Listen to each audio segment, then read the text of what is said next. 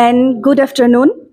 My name is Priyanka Bhuya, and I am pleased to welcome each and every one of you on this orientation program on trauma informed and responsive services for healthcare and human service work. Now, I would like to request Dr. Gitartha Roy Medhi, Facility Director of Parthana Orthopedic and Super Specialty Hospital, to introduce today's guest speaker. Thank you so much. Very good afternoon to all of you, and sorry for the delay due to this traffic jam. So we are really very fortunate today that we have Professor Mary Rauktis from University of Pittsburgh in US. She is also a trauma cum emergency nurse, come a social worker and experience in psychology. So I hope that her speech today will bring a great impact in us, and altogether following her suggestions, following her teachings, we can concentrate more into this patient-centric and patient safety measures. Now I request our director, Mr. Sonu Singh and Mr. Asrafal Khandakar, to felicitate our guest.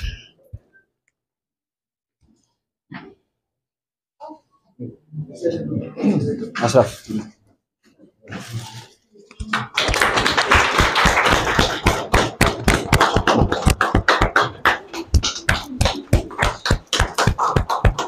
আজি মানে আমি ৰোগীৰ সুৰক্ষা আৰু মানে medical এৰাৰ এই দুটা বস্তুক লক্ষ্য ৰাখি পেলাই ফাৰ্ষ্ট টাইম এটা মানে এডুকেশ্যনেল একাডেমিক সেশন এটা ৰাখিছো, যিটোৰ বাবে আমি ইউনিভাৰ্চিটি অফ পিটছবাৰ্গ ইউএছ এৰ পৰা প্ৰফেসৰ মেৰী ৰকটিছ তেখেতক ইয়ালৈ মানে ইনভাইট কৰিছো, আৰু তেখেতে আমাৰ নিমন্ত্ৰণ স্বীকাৰ কৰি ইয়ালৈ আহিছে ইমান দূৰৰ পৰা। তেখেত তাৰে ফেকাল্টি মেম্বাৰ, আৰু মই মানে বিশ্বাস কৰিছো যে অকল মানে আমাৰ ষ্টাফেই নহয়, কিছুমান বাহিৰা মানুহ আছে, কিছুমান ষ্টুডেণ্টছো আছে আৰু বেলেগ হস্পিটেলৰ কিছুমান মানুহ আছে, যে এইবোৰ মানে তেখেতে যিটোৰ ওপৰত মানে আজি টপিকটো দিছে আপোনাৰ মানে সাইকোলজিৰ ওপৰত, আৰু এটা পেশেন্ট মানে সেন্ট্ৰিক সেটআপ এটা আমি কেনেকৈ কাম কৰিব লাগে, আৰু আমাৰ হস্পিটেলখন যেহেতু ট্ৰাউমা এণ্ড অৰ্থোপেডিক হস্পিটেল হয়, আৰু সেই ট্ৰাউমা আৰু অৰ্থোপেডিকত তেখেতৰ অভিজ্ঞতা বহুত বেছি। তেখেত এজনী PhD হোল্ডাৰ মানে সিনিয়ৰ নাৰ্ছো হয়, আৰু ইমাৰ্জেন্সি কেয়াৰৰ ওপৰতো তেখেতৰ অভিজ্ঞতা বহুত বেছি, যিটোৰ ওপৰত তেখেতে আজি আমাক জনাইছে। আৰু আমাৰ যোনবোৰ ক্লিনিকেল ষ্টাফ, নাৰ্ছিং আৰু মানে টেকনিকেল ষ্টাফটো আছে, তেওঁলোকে বহুতখিনি কথা এখেতৰ পৰা শিকিব পাৰিছে। চ' এইটো এটা মানে সাকসেসফুল সেশন বুলি মই কম। I would like to say what an honor it is to be invited to speak today. I'm a nurse by training, and my PhD's in social work, and I work in the intersection between social wellness and health. So this is a great honor to speak today to the staff here at this hospital. I'm going to talk about the impact of trauma, not only chronic stress, but also traumatic stress. I think that's an important topic for India. It's certainly a very pertinent topic for the United States right now. And I have received nothing but wonderful treatment here in India. The United States and India are good friends. My home city of Pittsburgh is home to many Indians from Chennai. And so it's such a pleasure to be here in the North with all of you. I have felt very much at home, and I look forward to talking with your team to hear about what it's like working here in India with people who have experienced trauma. I think I'll learn far more today from all of you than I have come here. So thank you very much for the opportunity. As much as I love India, I do want to get back home to my family, my animals, and my students. I'd like to thank you once again for inviting me here. As you heard, I am a registered nurse in the United States. I also have a PhD in social work because I found that it was such a great intersection, right, of nursing, caring for people in both their mind and their body. I'd like to tell you a little bit about myself and where I come from. So this is our university building, the University of Pittsburgh. This building was built at the turn of the last century. It's 36 stories. It's one of the largest classroom buildings in the world. My office is right around here. When we win an American football game, not a soccer game as you call it, but for us it's football, we put what we call the victory lights on. So they must have won like one of the few games last year. So that is a picture of our university. We're also a major Research One hospital and university. So that's the great thing about working at, as we call it, Pitt. The University of Pittsburgh, if I can brag a bit about my hometown, was home of the polio vaccine. Jonas Salk created polio vaccine there back in the 40s. And then more recently, Dr. Starzl and liver transplants came out of the University of Pittsburgh Medical Center. So we have a very large medical center. In fact, I can't tell you how many, I don't know how many doctors we have, but we also have a nursing school, a dental school, school dentistry, pharmacy. So obviously social work, right, which is where I'm from. So I just wanted, you were really busy, so I wanted to keep this to be a brief presentation today, but I wanted to talk a little bit about stress and trauma. I wanted to touch briefly on the social determinants in relationship to health and genetics. I wanted to talk about the relational issues that come up when clients come into the hospital to access your services for a routine surgery or for emergency surgery. And I wanted to talk about, importantly, about trauma-informed primary care as a model. And then last, but it always comes last, but it really should be first, is self-care for workers. I know when I was a nurse, self-care was probably the last thing that was on my agenda, and it should have been right at the top. So a little bit about my colleague. I work with the person who I do this work with. Her name is Yodit Betru. She's from Ethiopia, and she directs our social work program. And I'm a research professor, so I teach mostly research. I have a pretty diverse research agenda. I teach our joint hospital and social work students.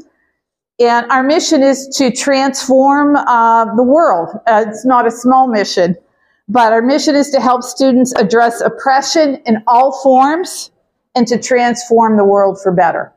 And I think that's a mission that you also would share here.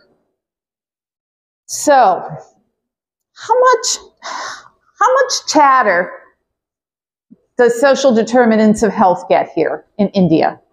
Do you talk much about social determinants of health? I mean, is it something that's talked about in your medical school classes? Is it taught at all? Do people talk about it?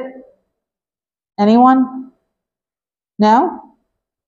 We talk a lot about it in the US. This idea that social determinants of health include the social and economic conditions that influence the health status of our clients. So that social determinants of health have to do with economic stability, the neighborhood and the built environment, the social community context, as well as your healthcare setting, right? And certainly education, so that so it's a holistic view of the fact that there are factors that influence health beyond just sort of what's going on in the physical body. So I bring this up because I think it's, even though I'm talking about stress, I think it's I wanted to bring this up as a framework because social determinants in health are really important. We saw in the United States, we had, I believe, over 1 million die due to COVID in the last 2 years. And, you know, we're a wealthy nation for some, but not for all, right? And so what we found were social determinants of health determined who got ill and died and who remained healthy. So someone like me, white-skinned, white female, remained healthy. Why is that? Well, you know, I have an advanced, you know, for us, it's all about class in the United States. I mean, I have an advanced degree. I have white skin with tattoos, but white skin. I have an education. I have a single person home, right? I have an income that's not great, but it's a solid income. I have good health insurance, right? All of these things. Oh, and most importantly, my job didn't require that I go to teach. In fact, my university shut down. So I was teaching remotely, right? But my neighbor down the street had a very different set of social determinants. She's a single parent, right? She has a high school education. She lives in an apartment with 3 or 4 other people. She has a young child, and she works at a dollar store that remained open during the pandemic. So who would be more likely to get COVID, right? It makes a difference, social determinants, and who we see in the U.S. is getting sick. And so the groups that were the most ill with COVID at the start of the pandemic in 2020 were primarily the elderly, right? And also the poor. So the people, you know, and people who were brown or black. So Hispanic, African Americans, which for us, our minority groups are Spanish, Hispanic, Spanish-speaking peoples. We don't have a lot of indigenous tribes left, mostly in the Southwest. And then, of course, African Americans. Those are the people who had the worst determinants and ended up being the sickest. I'm not sure how it was in India, but I'd also like to point out who's most likely to have a traumatic injury, right? This is another place where social determinants come into play. So again, my worst injury is falling off my office chair, which I did do, I might add, but I didn't get hurt, right? You know, but if I am working as a day laborer, as someone who works picking up work daily, you know, in order to survive, I can guarantee you that there's no safety in those jobs and people get hurt. You know, my daughter is a trauma nurse at the University of Pittsburgh, and she flies in the helicopters for, you know, when there's accidents. And she talks a lot about, she doesn't say, Mom, all these social determinants of health, but she talks about them in her own way when she talks about who she's seeing are the people who are coming in with bad trauma. They're people, you know, who lack the resources. And so, you know, they're getting terrible burns or they're breaking bones. And so I like to lay that out because I think it's an important background when we're thinking of, and who is likely to experience stress. They're generally the people who have the worst the social determinants that are likely to make them sick, and they're likely to come into your hospital. So here's where I'm just going to segue into talking about stress. So we all have stress. Stress is a natural part of life. I think it's probably even more so in India, where you have, you know, roads that are, you know, in traffic jams, and, you know, lots of people. So, but positive stress is good, right? Like, you know, we want positive stress. So when I'm running in a marathon, which I do back in the US, I want a little stress because that, you know, gets me ready to do 26 miles, right? It's a positive kind of stress. There's tolerable stress, right? Stress that's temporary and it's buffered by supportive relationships. So maybe your job is stressful, goes through a stressful period, but you have supportive people. In India, you have certainly very strong family relationships and lifelong friendships. that seem to be a form of support. And then, excuse me, we end up sort of on the bottom of the range with prolonged activation of stress. So people, who are under repeated stress and they have no mitigating, no buffering factors in terms of family, no protective relationships, or very difficult relationships, are likely to experience stress at toxic levels, which of course impairs their adrenal glands with that kind of stress, makes concentration difficult. So this is kind of a chronic stress, which is different than post-traumatic stress. Now, in the United States, we do talk a lot about stress, particularly about unrelenting chronic exposure to stress. So for many people, that's, again, when they're living in places and situations where there's a lot of reasons to feel stress, right?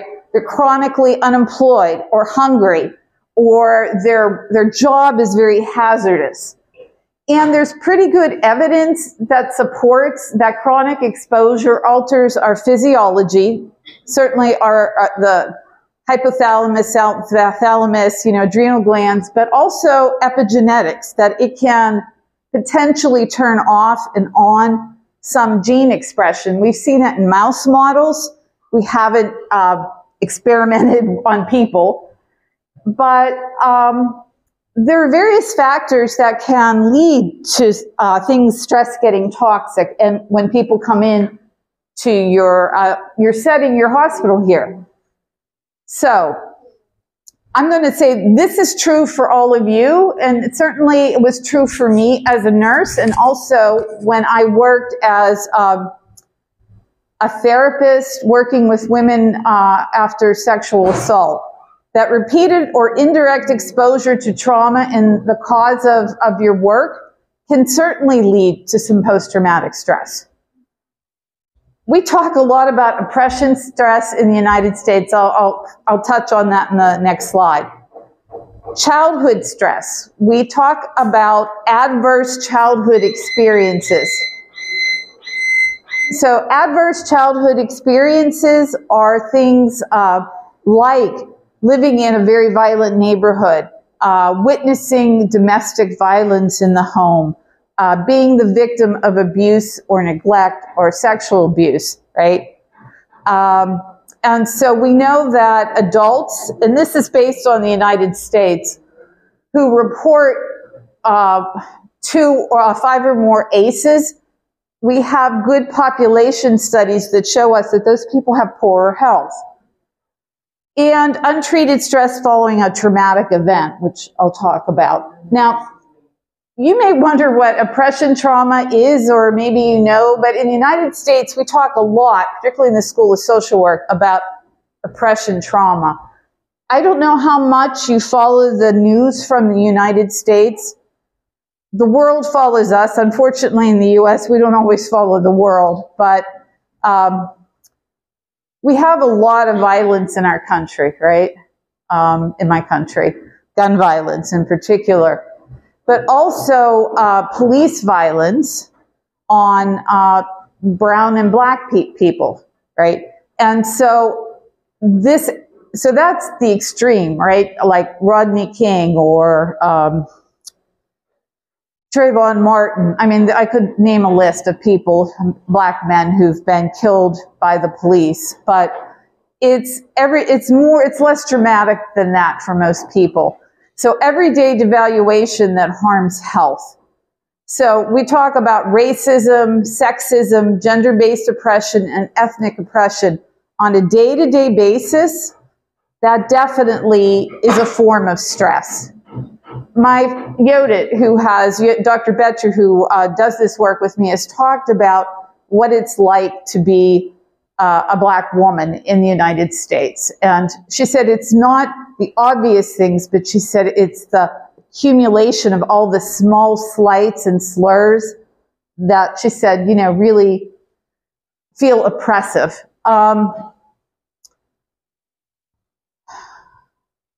Yeah. But let's talk about trauma acute trauma, not the chronic kind like Yodit has experienced, but let's talk about trauma secondary to violence. And violence, I say it very broadly. For example, climate disasters are violent acts, not perpetrated by people, but, monsoons, certainly floods, tsunamis, earthquakes, right? So the climate's changing and we're having a drought, right? So there's trauma secondary to those kind of disasters. In my country, it tends to be certainly earthquakes, but more hurricanes and tornadoes, which destroy entire swaths of the city, right? There's sexual crimes, rape and incest. I mentioned that I worked on a study, a research study, and we did treatment with women and men who had experienced sexual assault. Being a victim of a violent crime, so attempted murder, interpersonal violence, community violence. I mentioned we have a lot of guns in the U.S. We have unregulated gun ownership, lots of community violence. My daughter is caring for or life flighting a 16-year-old all the time who's, bleeding out because of gun violence and close witness to violent crime. So, you may say, well, we don't really see these people, but I would argue that you actually do see them. They're just not coming in necessarily saying, yeah, I experienced this, or, we had to move from this village to here because of this, and during that time, we were in a refugee camp. They're not going to tell you necessarily about the violence in their home. But they're coming in and they have that history, right? So when I worked with the Center for the Victims of Violent Crime, that's what we called it at the time, I did therapy with women who had experienced recent sexual assault, or in some cases, it had happened in the past. And what happened was, as a result of this post-traumatic symptoms, flashbacks, anxiety, depression, re-experiencing trauma, nightmares, their lives got so disrupted they couldn't function. They lost their jobs, they lost their homes, their relationships fell apart, so they went into therapy. The point, and that was what we were testing. Does rapid and early treatment, is it more impactful than after people have had an assault and they wait and these secondary things happen, right? So that was part of what we were treating was, how is a rapid response the right way to deal with trauma? And as it turns out, it is. Because what happens is, at least in the US, then people go on to experience symptoms that make it really hard for them to function. And then that impacts all the next circle, right? Their family, their work, their jobs, their relationships. Oh, thank you. So, when people come to you, and this is where we have some audience participation. When people come to you here in your hospital, how can you treat everyone as though there may be some trauma in their life? And I'd like to argue, I have argued in other places, that anyone who's lived through COVID this last 2 years has probably experienced some trauma. Someone has died, someone has become very sick, someone has lost their job, someone has experienced bad things. So this idea of, I know this year when I was teaching, I approached teaching with sort of the idea along that all of my students and all of my peers have probably had some sort of trauma in the past year. So when people come to you, how do you practice healthcare, primary healthcare, in a trauma-sensitive manner? So, is there a universal trauma screener in your work? Do you universally assess for trauma? Um, that's a question. I'm curious. Plus, I need a drink of water here. My poor husband recently had an experience where he had to go to the emergency room for a kidney and bladder related problem. And during the assessment, here the man is in, real pain, but they're asking him about whether or not he's experienced violence at home.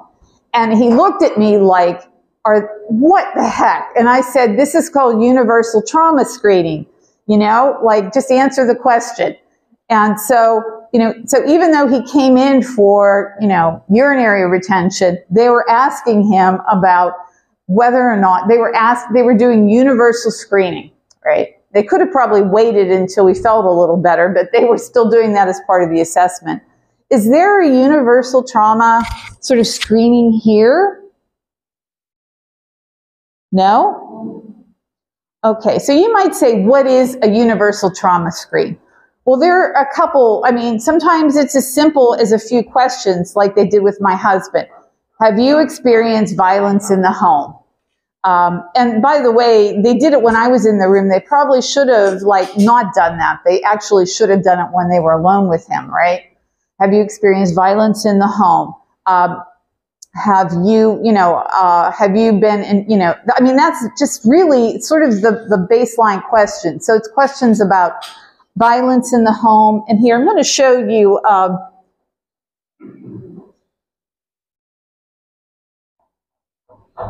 so it's hard to see this, but this is also for you. This is actually about your own trauma symptoms. But I would say that there are some pretty good universal trauma screeners that can be put into place in your routine assessments.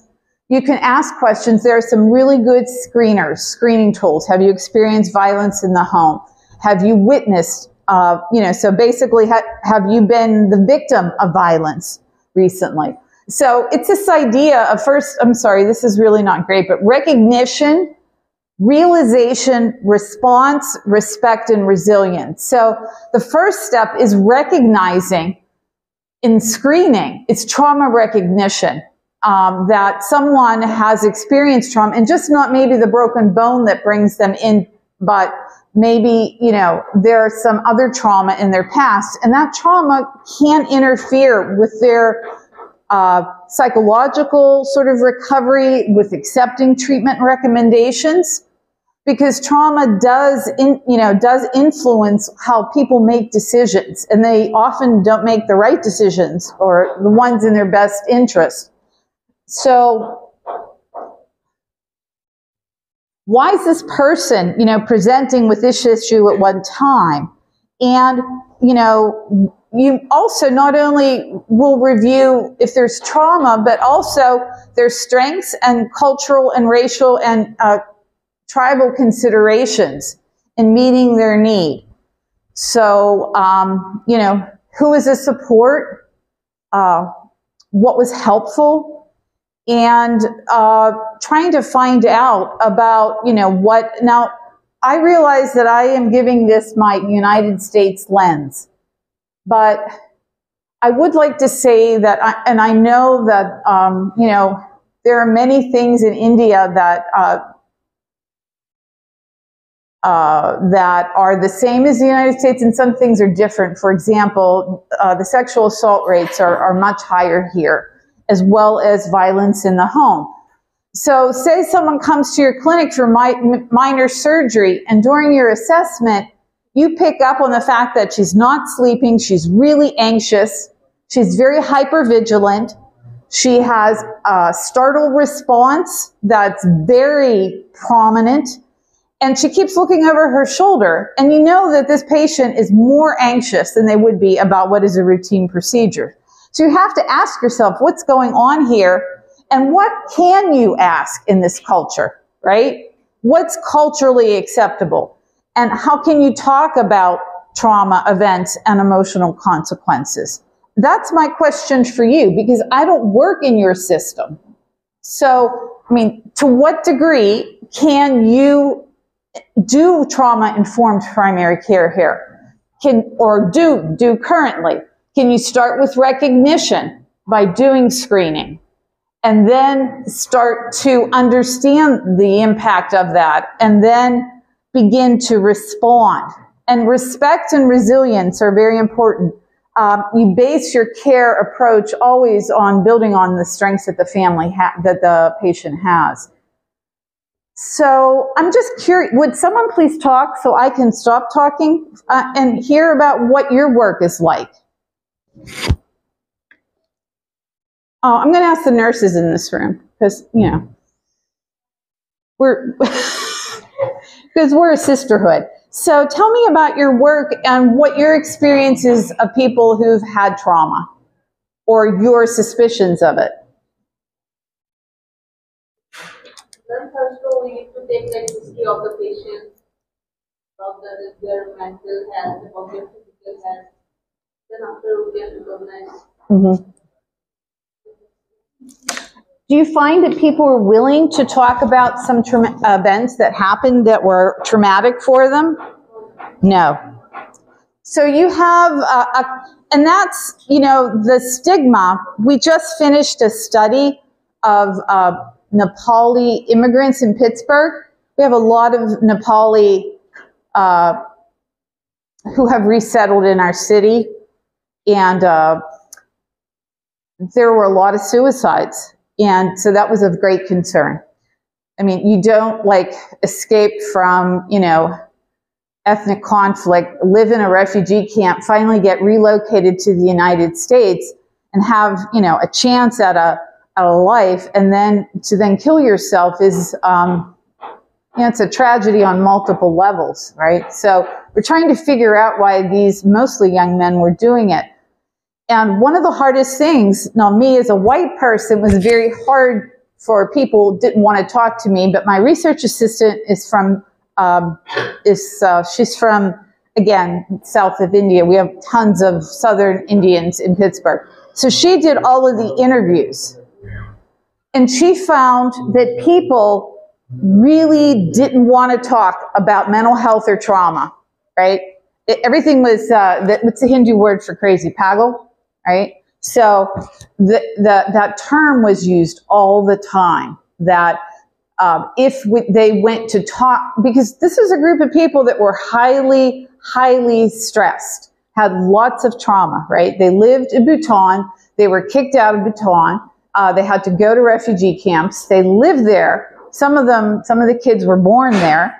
Then they had to be relocated to Pittsburgh, you know, winter. It looked nothing like Nepal, right? Or Bhutan. I mean, it was totally foreign. New language, new currency, no job. You know, it's pretty hard to find more stressful situations than that. But the reluctance to talk about, and many of them had survived, you know, the conflict that happened when they were, when they had to leave Bhutan. And so they had experienced, some of them had experienced, you know, violence. They had to run for their lives, but they weren't going to talk to anyone about that, which is really, you know, and in fact, to the fact that suicide became a viable option for some of the young men who had sort of had no hope. And had problems with the recurrent nightmares and the problem sleeping. And so they thought, well, I'm just crazy. So, and no, you know, and that carried such stigma that they felt that, you know, suicide was a viable option. So I bring this story up to say it's, you know, it's in my country too. Yes, the United States has less stigma about talking about mental illness than other countries, but it doesn't mean that we are without stigma. It's still, we still, you know, we talk a lot about it, but it's hard sometimes. Access is more than just having a clinic, right? It's people going. We had resources for these young men, but they weren't going to use them because of the community stigma. And so we worked a lot with community, or after we were done talking to the few people that would talk to us, we're trying to work in creating, we have a lot of nurses who actually, a lot of young women go into nursing from the Nepali community in Pittsburgh. So we're working with them to make them like community mental health nurses, so that there's this opportunity for people to feel a little more comfortable talking to someone, right? But this idea of, at least if people don't want to talk about it, at least asking in a screening question, even asking gives them permission to perhaps tell you about it. They may not, but it at least lets them know that if they answer yes to that screening question about having experienced trauma, that at least you're willing, you're listening. And that's important, because if they come in and they have a lot of unresolved trauma, it will be difficult for them to, physiologically to rest, to heal, to tamp down that stress response, to make better, clearer decisions about their health care. So at least asking people is the first step. They may not tell you, but at least they know that it's okay if they want to, that you're listening. And that's the most important thing. The other thing is about patient-centered and controlled care. Again, that would be, that goes down a little bit more. But it at least gives them the idea that it's safe to bring this up. I'm not sure how you totally change public opinion about stigma around mental health. As I said, we're experimenting with this notion of community-driven nurses and specially trained volunteers. We've also learned that for translation, we can't have members of the community translating, because then everyone knows everyone's business. So that some people have to, some of the therapists have learned a little bit in Nepali. Pretty appalling, our skills at it, but, nonetheless. And also, we've had to become more approachable. So this idea of accessibility. So even asking that screening question about violence at least makes you approachable and accepting. One of the things we also found that was a problem was during COVID, people didn't have access to computers or anything like that. So that was, there was no access. So that meant people weren't getting services at all during that period.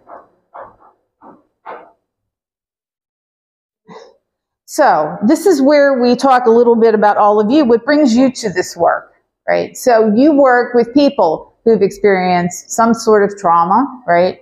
Broken bones, they're getting surgeries. Maybe it wasn't an accident that brought them here, but nonetheless, I don't know how hospitals are in India, but in the United States, we've had what we call the Great Resignation. And what that means is that a lot of our doctors and nurses have left. 2.5 years post-COVID, they basically just left. Sometimes my daughter was when she worked on the floor, a trauma unit. It was all, it was a second-level trauma. She would have 10 patients. There was only 2 or 3 nurses. So we've had this great resignation of nurses and doctors. You might think a doctor, all that time spent in medical school, and they're just walking away from it. But it was a combination of many things.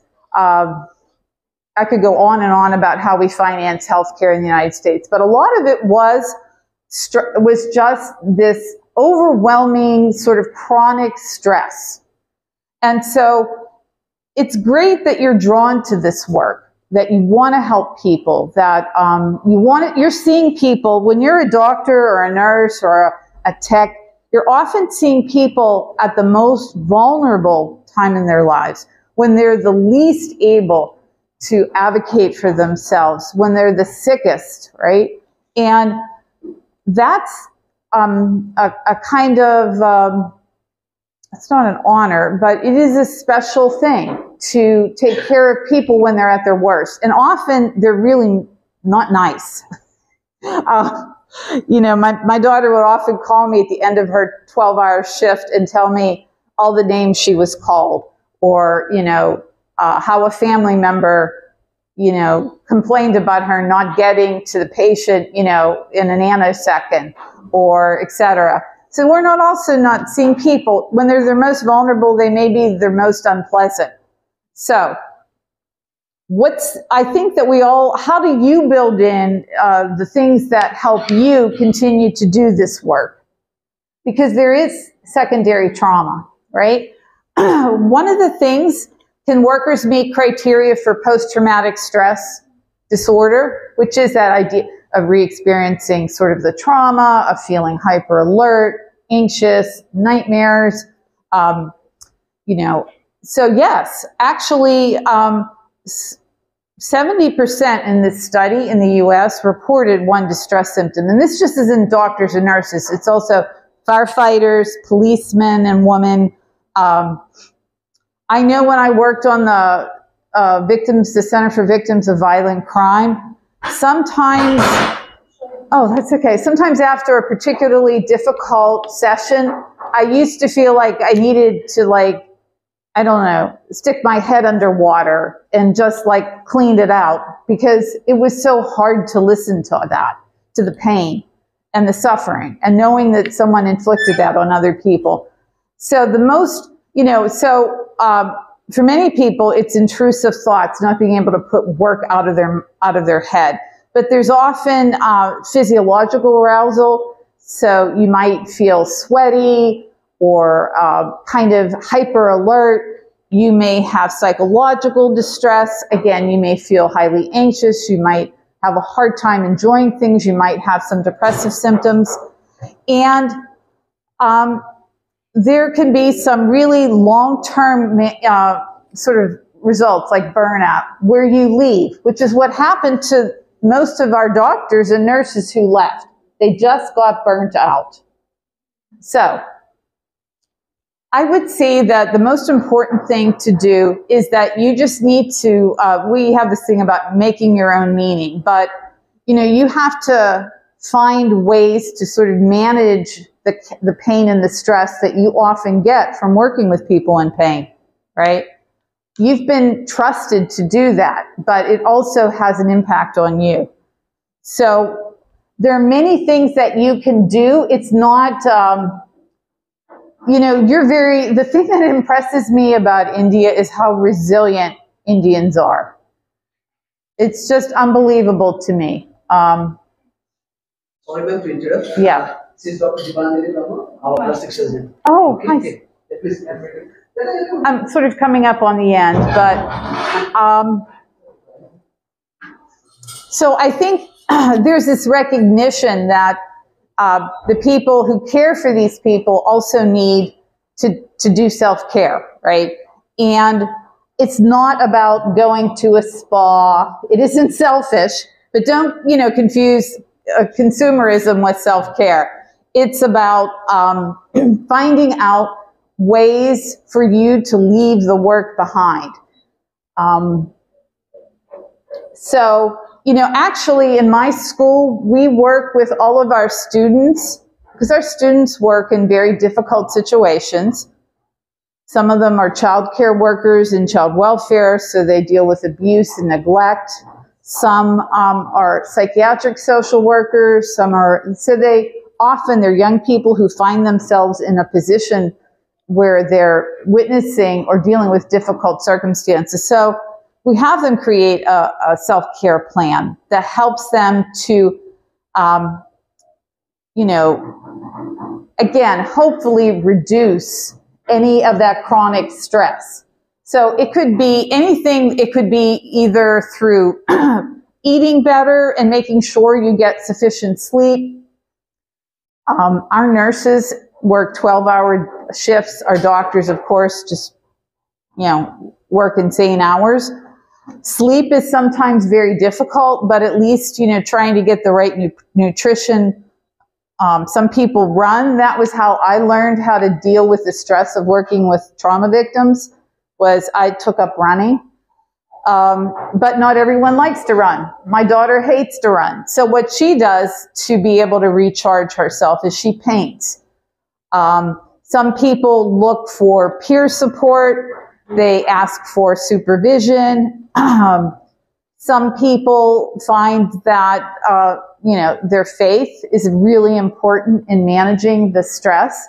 It's not about eliminating stress in the workplace. You work in a stressful place, but rather finding ways to keep moving forward, right? So finding ways to create space so that you can relax and step back and not feel like your head is always in the workspace 24/7. So, this is one of those things where, again, when we work with students, we ask them to be really specific, choose a goal around self-care, be really specific, how they're going to meet it, what are the stumbling blocks they've had in the past. We monitor the plan with them as part of our supervision when they're in their clinical practice. We're trying to train, and I know they do this in nursing as well, we're trying to train people. We want them to stay in the profession. We don't want them to work 2 years and leave. Unless they find something else they really love to do, and that's fine. But if they're leaving because they're bitter and frustrated and they can't stand the pain, then we've really failed them in preparing them for the job. So we try to work on that with them to create plans. That may, again, some people say, well, isn't that really self-indulgent? But I would say no. Actually, I feel it's really important to survival. If you can't find a way to create, if you can't find a way to manage the stress, even if you love the job that you're doing, you're going to end up hating it. So you do need to do this. And if you leave, then people who could benefit, won't. So we do have a secondary traumatic stress scale where we sometimes use this when we're working with our students, just to see the degree when we get concerned about some of the difficult things they're maybe experiencing, and then we sit down and we talk about it. So we also use some of these tools in working with them on a self-care plan. These are just a bunch of some of the references. If you're interested in finding out more about ACEs, the adverse childhood experiences, there's a ton of research about it, about how adverse childhood experiences really contribute to very poor health outcomes in middle age. And so for allostatic load and age-related disease. So if you're interested in that, I can give you my email. I can get you those articles if you don't have access to them. This is about race-based trauma of indigenous people. A really good article. Envisioning a trauma-informed service system. And it's a really important vital paradigm shift. I just recently read, I have an article on sexual assault in India. And the writer, who is an American-born Indian, I believe, was kind of pleading, she's a physician, for India to begin to create like spaces in hospitals for women and children who've experienced trauma. Post-traumatic stress disorders, this is about oppression. There's lots and lots of information out there. These are just a few of the references. I'm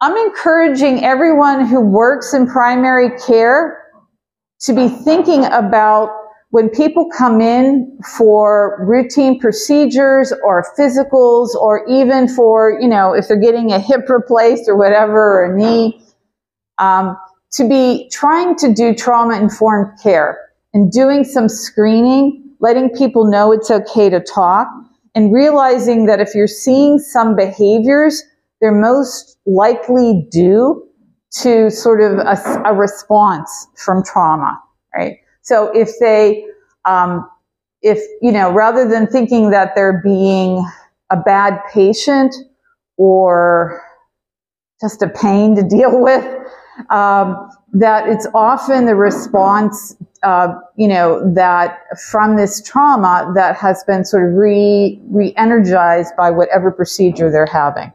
So I guess I would encourage you to think a little more about this. I know people may not want to talk about trauma in their past, but as health professionals, we should always be prepared to keep the door open so that people will talk about it. I'd love to see a public health campaign in India, and also in my home community of Pittsburgh with the Nepali community, in which we make it safe, where people feel that there's less stigma. So